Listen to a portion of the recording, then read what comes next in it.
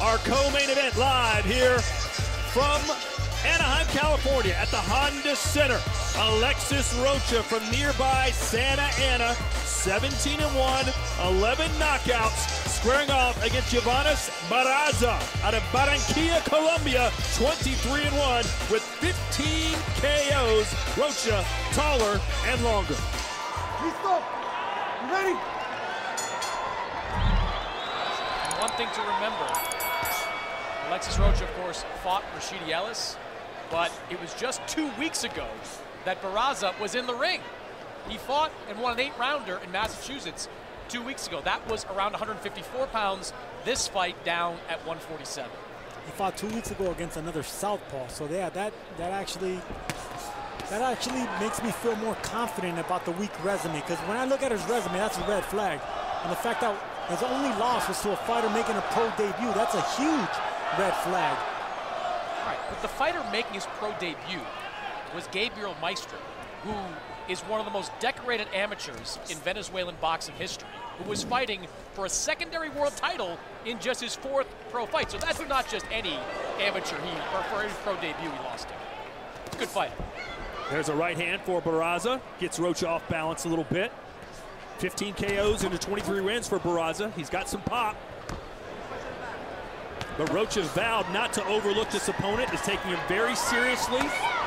Wants to make a statement here on this big fight card in Southern California. Yeah, Barraza fights real calm too. You know, he picks his hands up, picks shots apart, and he likes to pick opponents apart with nice straight shots.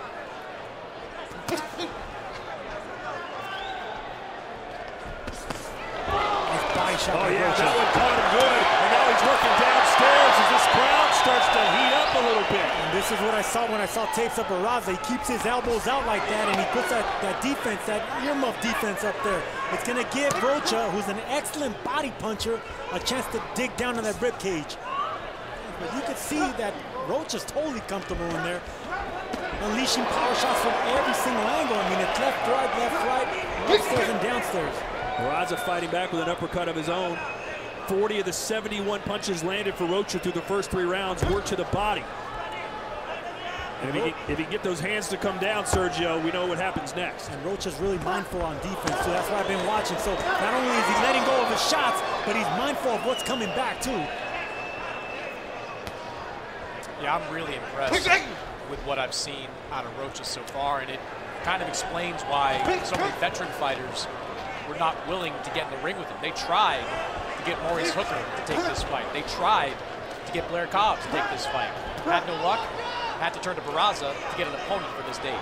Yeah, he's a strong puncher, but he's a patient, strong puncher. So add that with the maturity and what he's learning, and he's a dangerous fighter in there.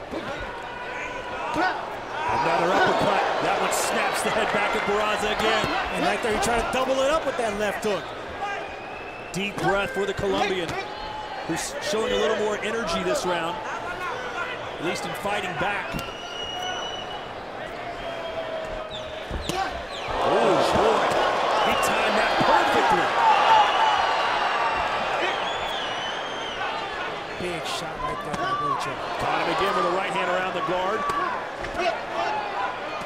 Yeah, Barraza's body now not looking as in sync as it has been.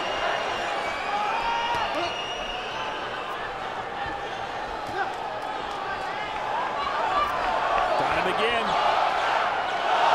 And Rocha's staying patient too. He's landing those big shots, but staying patient and disciplined.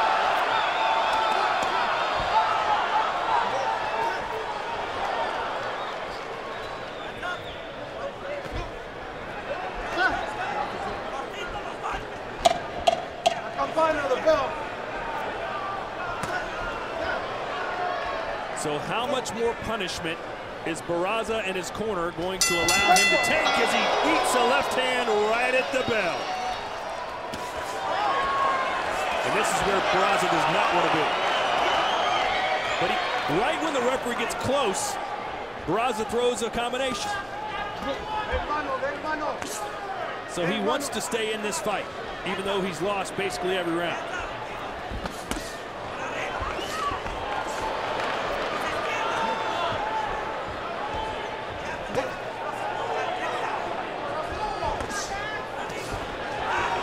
Sergio, if you were in Barraza's corner, do you say, hey, look, he's waited a lifetime to be on a stage like this, you let him go out, or do you say, hey, man, I just don't want to see him get beat up? You let him go out. Barraza, he waited for this big moment. And you can see that, he's not trying to win, but he is fighting back. He wants, he wants that moral victory right there. So if he can last the 10 rounds, he didn't win one round in my book. It's a shutout, but still, going 10 rounds with a young, strong fighter like Alexis Rocha, you can take that back home with you in Munguía and be proud.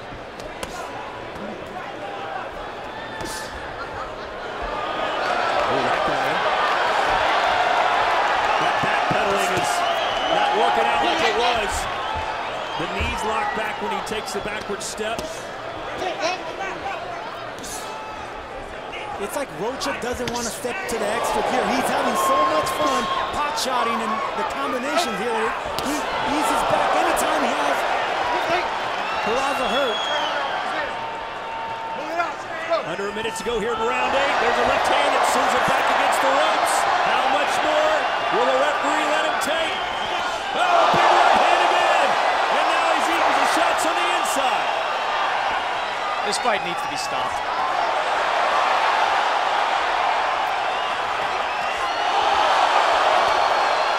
Well, he's throwing back.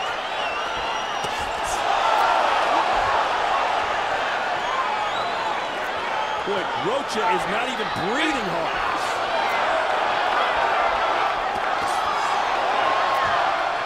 This is a beatdown. This is a one-sided beatdown, but you gotta hand it to Barraza. He's tough, but I don't see this fight going much longer.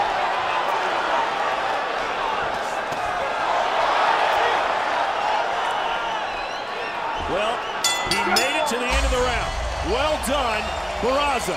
Corner of Barraza are not doing him any favors letting him come out for this 9th round. He has virtually no chance to win, and at this point, a very good chance of taking one punch that really hurts him.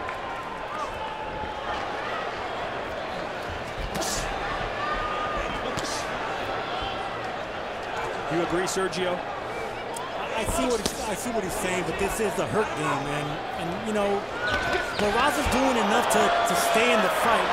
He's getting hit with something big, but then he comes back with something like that. So he's doing enough just barely to stay in this fight somewhat.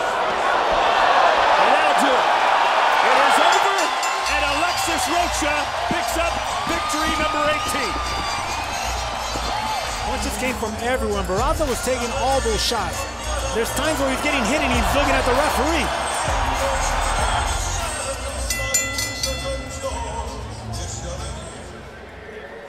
Center, our referee, Ray Corona, steps in and puts a halt to this contest.